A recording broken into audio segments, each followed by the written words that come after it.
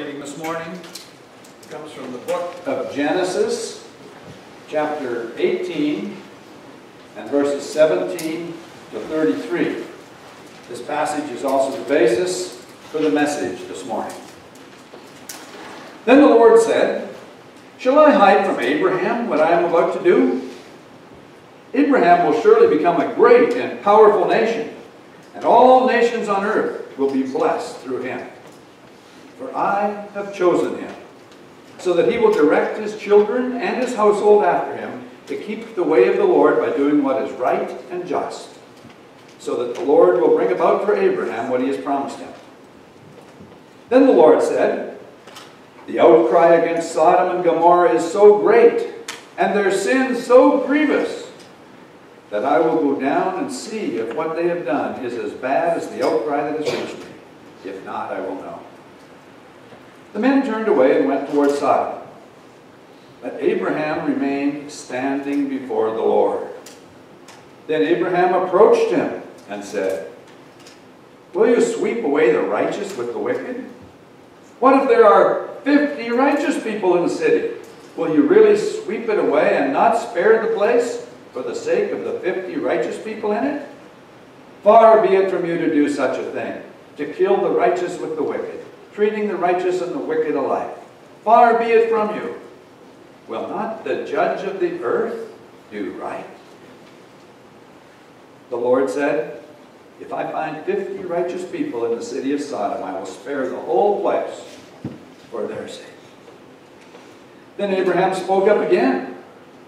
"Now that I have been so bold as to speak to the Lord, though I am nothing but dust and ashes, what if the number of the righteous is less than 50?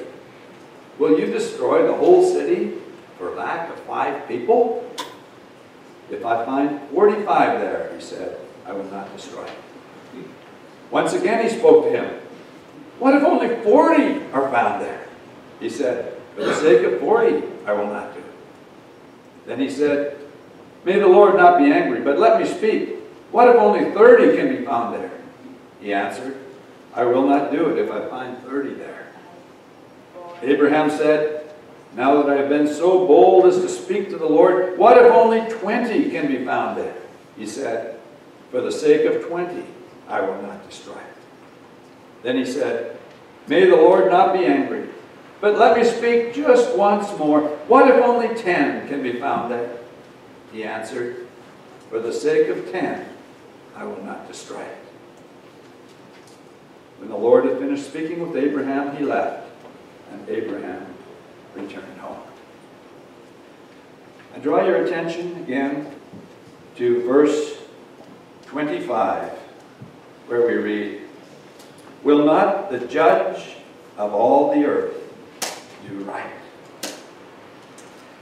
Well, this is quite a passage. There are 3 major themes in this passage to which I want to draw your attention this morning. We need to understand the sin of Sodom. We need to examine the prayer of Abraham. And we need to contemplate the one who is the judge of the whole earth. We'll look at his character and his response, both to Sodom's sin and to Abraham's prayer. Now, before we unpack this passage, it's helpful to gain some insight into the background. In Genesis chapter 18, we read about a rare and memorable event. Now, sometimes we have rare things happen to us, or we have a chance to participate in something highly unusual, and it kind of sticks with us. A few weeks ago, I had the opportunity to be in North Carolina at the Wheels Through Time Museum. It's a museum filled with early American motorcycles.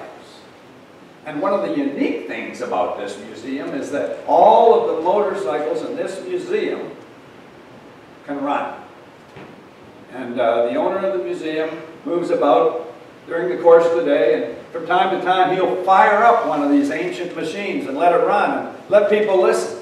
Well, I happened to be there on the day that he started the rarest motorcycle in the world. It's called a Traub, T-R-A-U-B. There is only one Traub motorcycle in all the world.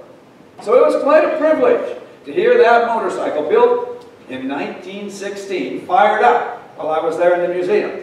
That was a rare and memorable event. The origins of the motorcycle are somewhat obscure. It was found behind a false wall in a residential building in Chicago in the 1960s. They're not for sure who built it, but it's well ahead of its time in terms of the technology that it incorporates. Quite a thing.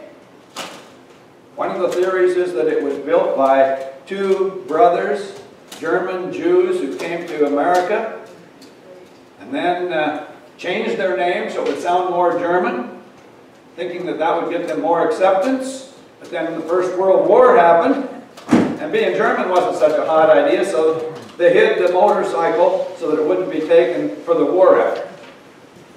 There's also a story that it was stolen by a young man who was later drafted into the army. He hid it before he left and never returned. Now, we're not sure about those stories, but what I do know is that this is one very rare motorcycle, and I got to hear it run. Now, that was rare, and that was memorable, but that was nothing compared to the experience that Abraham had when he actually had the opportunity to host God for a meal. That's really what's described in the first part of Genesis chapter 18. It was a one-time event, unique in human history. It says in Genesis chapter 18 and verse 1, the Lord appeared to Abraham near the great trees of Mamre while he was sitting at the entrance to his tent in the heat of the day. When you look at that verse, Lord is spelled capital L, capital O, capital R, capital D. That is the way that they indicate that it was Yahweh, the one true God, who came in human form to meet with Abraham. Verse 2 says that there were three men. Abraham looked up and saw three men standing nearby. As we read further through Genesis, we discover that two of them were angels. That is clarified in chapter 19 and verse 1. The two angels, it says, arrived at Sodom in the evening. So, three men. One was the Lord, Yahweh, in human form. The other two were angels. Now, Abraham was famous for his hospitality. Good thing, because on this occasion, he had a unique opportunity to host God himself. Abraham is told that he's going to have a son in his old age. Sarah, his wife, is going to have a baby. Now, Sarah is listening in. She's listening through the tent wall. And she knows that she is way past childbearing age. And so when she hears this, she laughs. She laughs to herself. And the Lord says to Abraham, why did Sarah laugh? You ever tempted to laugh when God makes a statement? That just couldn't happen. There is just no way. And Sarah laughed. And God says, why did Sarah laugh? And Sarah says, oh, I didn't laugh, but you can't fool God. God says, yes, you did laugh. In chapter 18, verse 16, it says, when the men got up to leave, they looked down towards Sodom. And Abraham walked along with them to see them on their way. Can you just picture? Here's Abraham walking with the Lord and a couple of his angels. And they're moving towards Sodom. Now, the first description of Sodom in the Bible is found in Genesis 13:13. And this is what it says about Sodom. It says, "Now the people of Sodom were wicked and sinning greatly against the Lord." Abraham had such intimacy with God that the Lord shares his plans with Abraham. God knows the plans he has for Abraham. He knows that he intends to make his descendants into a great and powerful nation, a nation that will be a blessing to all the nations of the earth. You've all heard stories that go something like this. I've got some good news and I've got some bad news, right? That's kind of the situation here for Abraham, except this story is no joke. He's just been told that he's going to have a son who's going to be the first of a multitude of descendants. But now, God has some bad news to share with Abraham. In chapter 18, verses 20 and 21, the Lord said, "The outcry against Sodom and Gomorrah is so great and their sin so grievous that I will go down and see if what they have done is as bad as the outcry that has reached me." God is about to judge Sodom and its sister city of Gomorrah for their sin. In fact, things have gotten so bad that God intends their total destruction. God is angry as heaven, and he's not about to take it anymore. Abraham had such intimacy with God that God knew he could trust Abraham with this plan. And so he shares his intentions with Abraham. Now, before we go any further, I need to emphasize that what happened here is a literal historical event. There are many references to it, both in the Old and the New Testament, including in the teaching of Jesus himself. So let's talk about these major themes. The sin of Sodom. What exactly was it? Well, there is a description of what happened when the angels got to the city of Sodom. I am aware of the fact that we have children in the congregation this morning, and I'm not going to go into a lot of detail.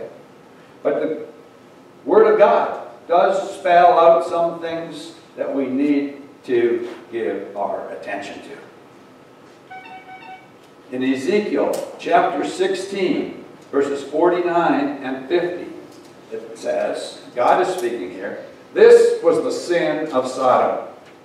They were arrogant, overfed, and unconcerned. They did not help the poor and needy. They were haughty and did detestable things before me. Therefore, I did away with them, as you have seen." They were haughty and arrogant. So first of all, these people were guilty of pride. Pride is the root of all kinds of evil. We might even say that pride is the original sin. Pride was the thing that made the devil the devil. He started out as Lucifer. He became Satan when pride got the best of him. And then the passage goes on to highlight things like gluttony and materialism, idleness and irresponsibility. They did not help the poor and needy. They were selfish people. And they did detestable things in God's sight. A reference to sexual perversion. Jude, verse 7 says, "Sodom and Gomorrah and the surrounding towns gave themselves up to sexual immorality and perversion."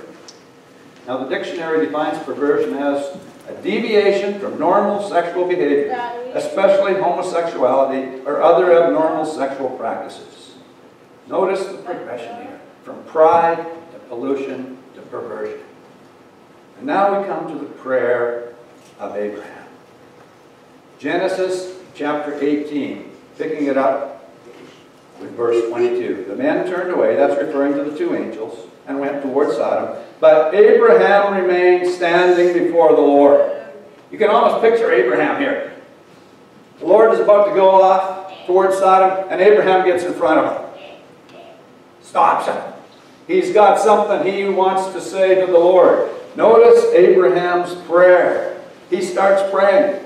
Prayer, after all, is just talking to the Lord, right? That's what prayer really is. Just talking to God. And that's what Abraham does here. And he asks God for some very specific things. He asks him to spare the city if there are some righteous people there. He starts with 50. If there's 50, God, can you spare them? And God consents. 45, 40, 30, 20, 10. I want you to notice Abraham's prayer. It was courageous. It takes guts to remain standing before the Lord. It does. How would you feel if you were face to face with God? He says, I'm going to do such and such. And you said, hold on, God. Let me talk to you about this. It was a courageous prayer. It was a contrite prayer. In other words, a prayer where he recognized his own insignificance compared to God. He says in verse 27, I am dust and ashes. I'm nothing compared to you, God. But he counts on God's compassion. It's a compassionate prayer because he's praying not for himself, but for others. And it is a confident prayer. In verse 25 he says, will not the judge of all the earth do right? He appeals to God's character. The Bible says that the prayer of a righteous person is powerful and effective. And this prayer of Abraham was powerful and effective. In Genesis chapter 19, verse 29, it says, so when God destroyed the cities of the plain, he remembered Abraham.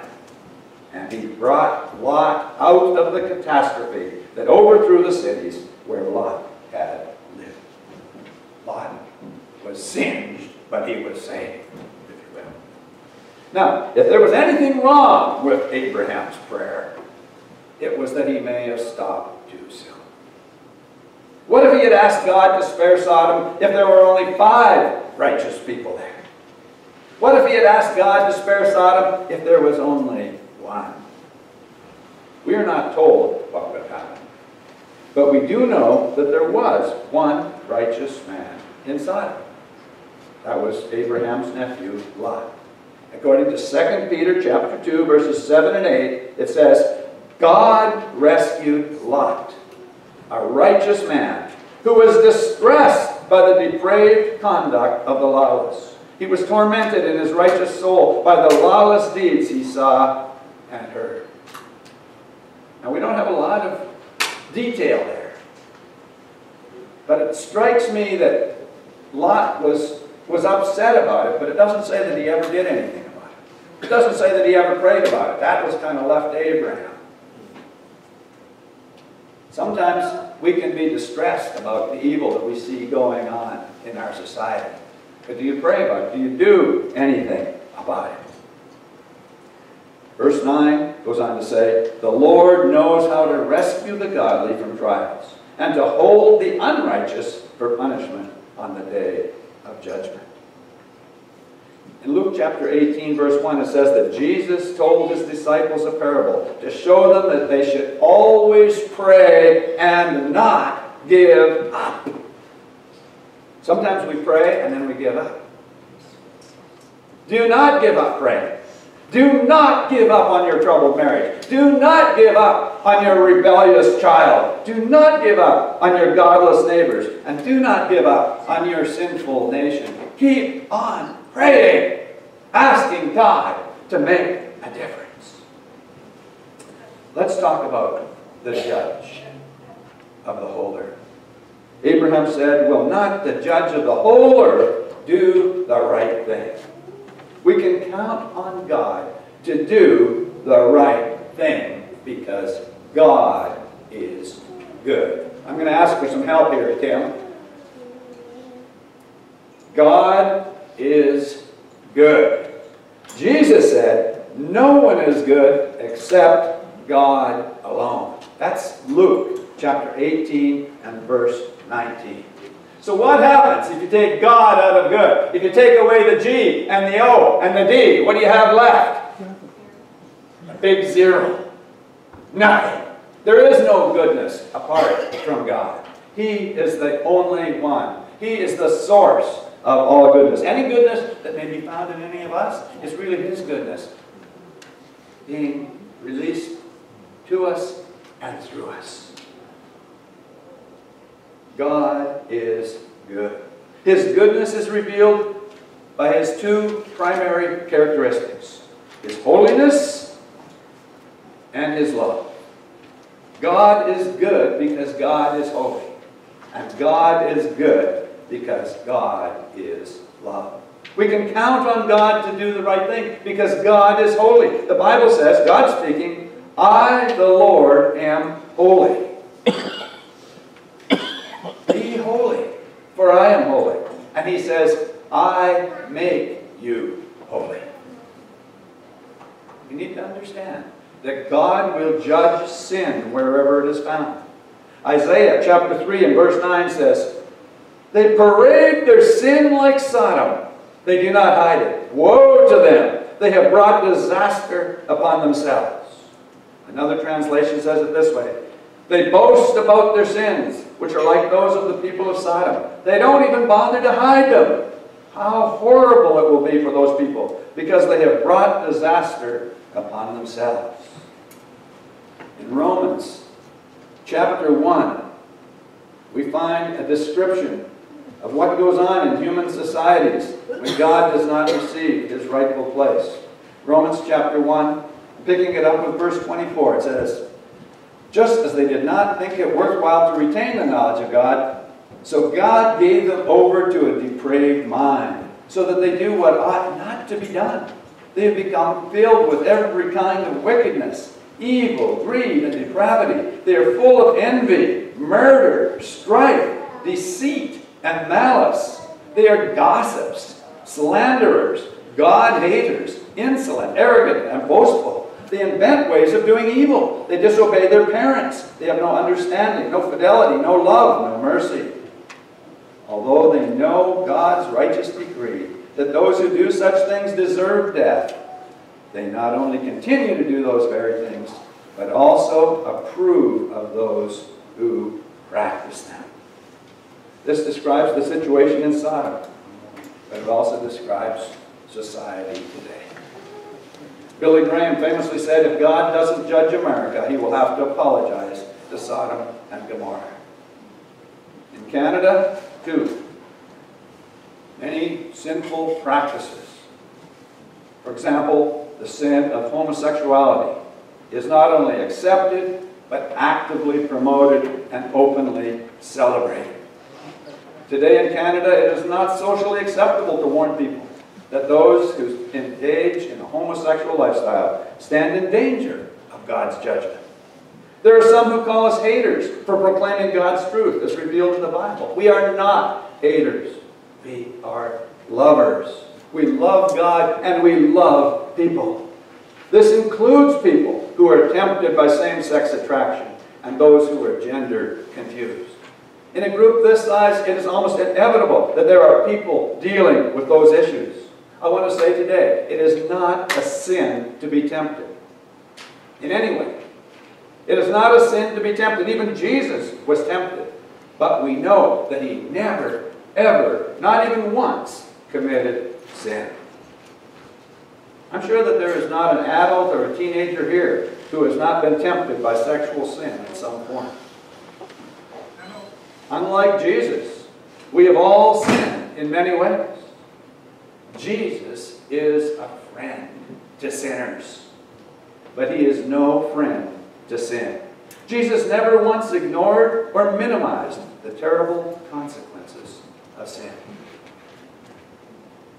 We can count on God to do the right thing because God is love. 1 John 4:7. God is love. God loves you, and he wants the best for each one of you. Now, to the surprise of some, God is not against sex. In fact, he invented it.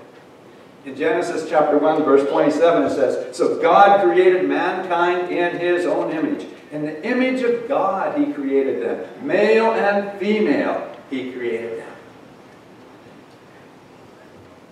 Biblical sexuality is not popular in our sexualized society.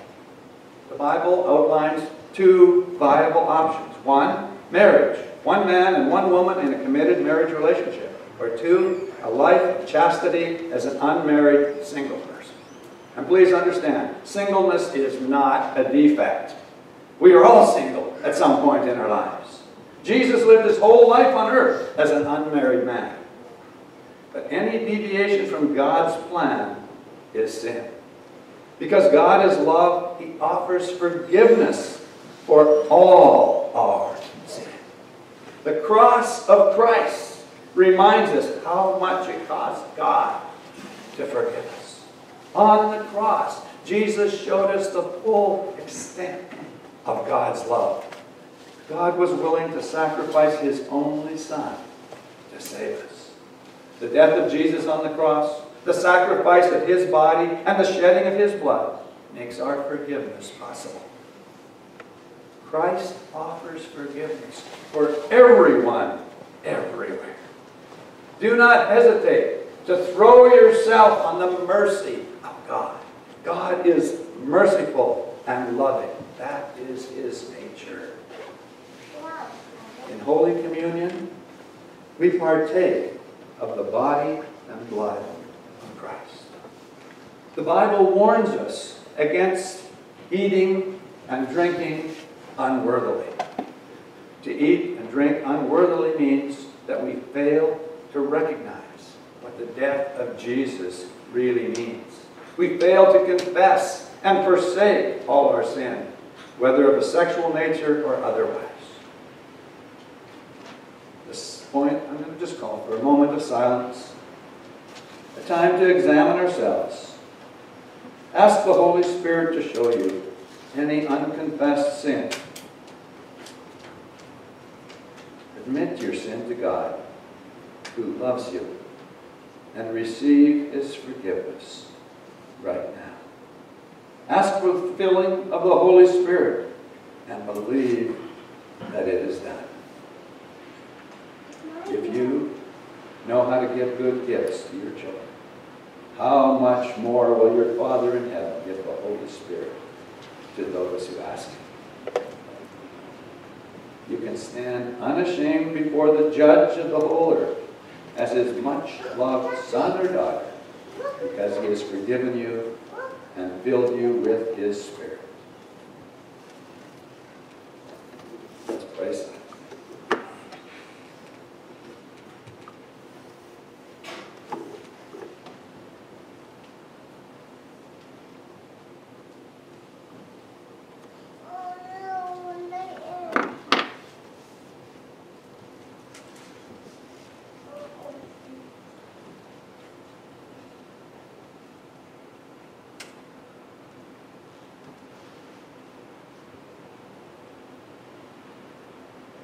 Lord Jesus Christ, Son of God, have mercy on us. Forgive our sin. Fill us with your Holy Spirit.